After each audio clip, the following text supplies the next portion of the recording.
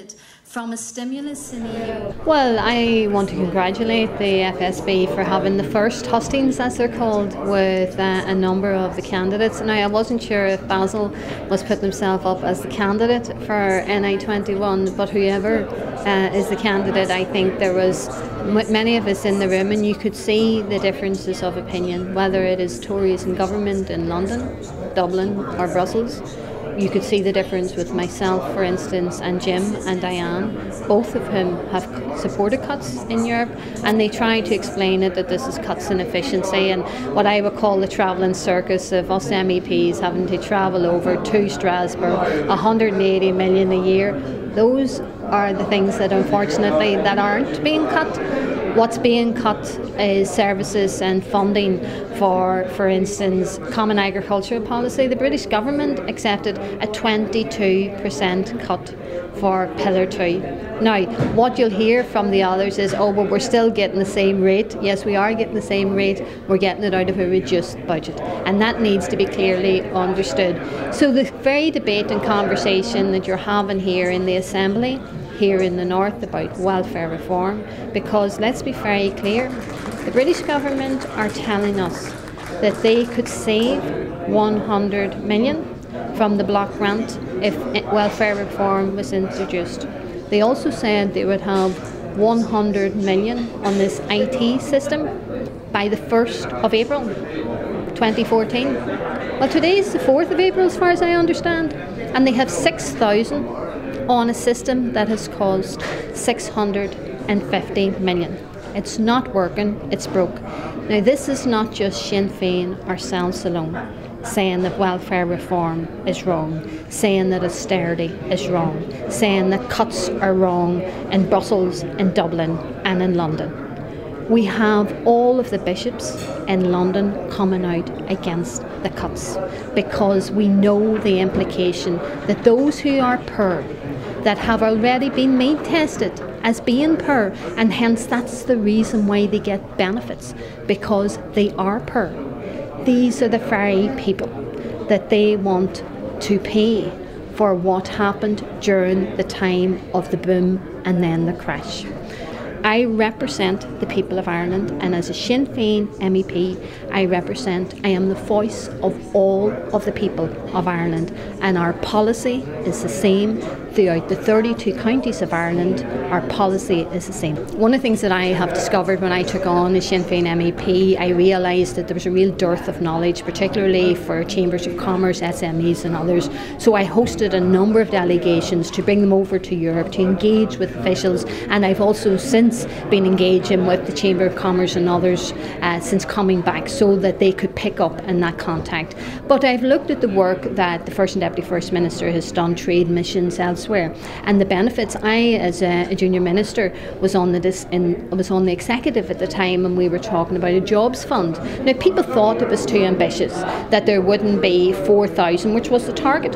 4,000 jobs was to be created by March 2014, and as we stand here today, I know it's 4,500. So the executive has reached that target, and I think it's the work that has been done by our First and Deputy First Minister that has assisted that. So what I want them to do is to bring small businesses together into a room with ministers, policy makers, and those people who are involved in the decision-making process, so we can look at how we give assistance to entrepreneurs who want to go forward, that we look at the kind of assistance that we can give here in the North to the small businesses that are doing tremendous work, that are without doubt the lifeblood of our economy, and I think they are the very people that can assist us here in the North to correct what needs to happen around the kind of level of unemployment that we have here. And by them taking on one or two more people, you know, they would certainly benefit themselves, but so would our economy, and we would also get people back into work. So I wrote to them with this idea, asking them to arrange and facilitate such a conference, and I hope they look at it positively.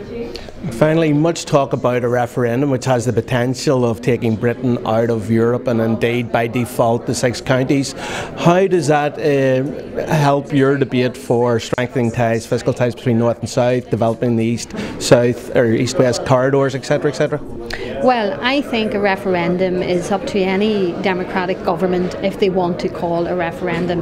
The unfortunate thing about the conversation in relation to this referendum, once again, as usual, we're totally ignored here in the North with regards to it. Now, for Irish Republicans and for us people that have got an experience with the British government and how they develop policy, that policies are going to impact in the North with total disregard to us, that is what they do, because they really don't care about us. And whether you're a nationalist, a Republican or a unionist from any of those traditions, that's the reality of the British government. So this referendum is not helpful.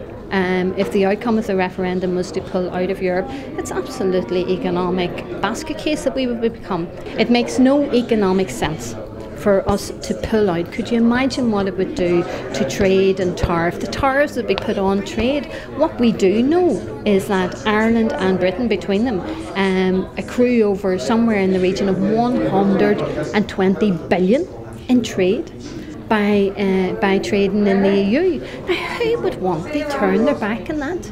You know, we in the North would turn into an economic basket case. We're struggling as it is. We've problems and difficulties as it is because the very fact that the border is there, we've 2 of everything. We've 2 currencies, we've 2 trade, we've 2 agricultural systems, 2 education systems. The list is endless and it creates duplication. And we need to confront and deal with all of that. So I think that we need to be very clear, and our people and our voters need to be very clear.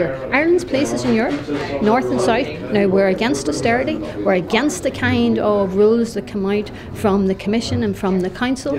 We fight and challenge all of that. We want to reform Europe. We want a better Europe. We want a Europe that puts people before profit and that the lobbyists aren't the people that are in control. So without doubt, we want to change Europe.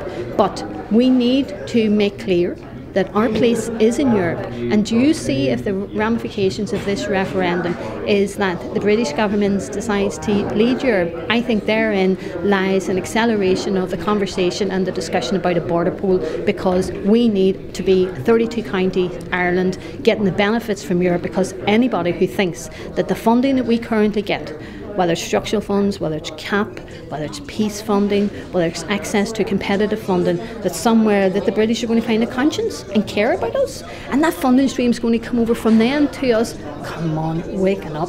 You know, we need some reality into this debate, because all of that will be lost to the North as well as much, much more.